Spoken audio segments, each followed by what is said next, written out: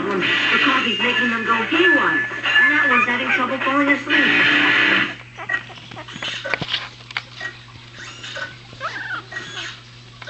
Poor little guy. That's it. You guys are drinking way too much coffee. I'm shutting her down.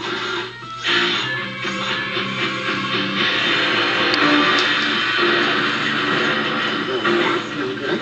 Time to show these robots who's in charge. I think they're in charge. That's what my baby says now. There's this, my new girlfriend's house. Now I can erase all those embarrassing messages. And then I can start making new ones. What? There is a platypus. How did you escape my net? It was the mouse, wasn't it? Get out of the way, Betty the platypus. Don't make me drop this giant magnet on you. Well then, as a lazy tailor would say, suit yourself.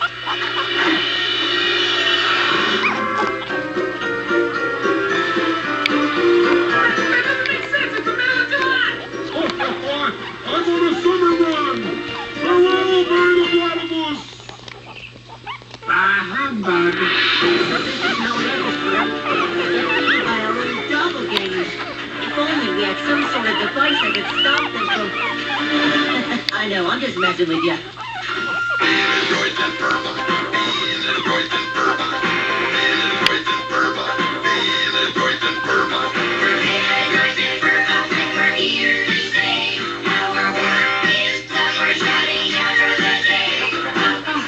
Music is so 2002. Mom!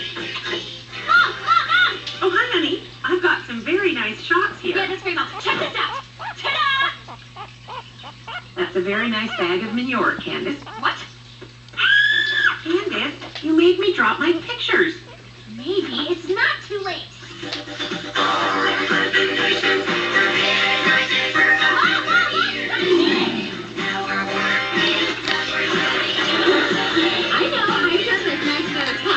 But this time, I can say with the utmost confidence that there are Phineas and Ferb robots in our backyard. Yes, Candace, there are Phineas and Ferb robots in the backyard.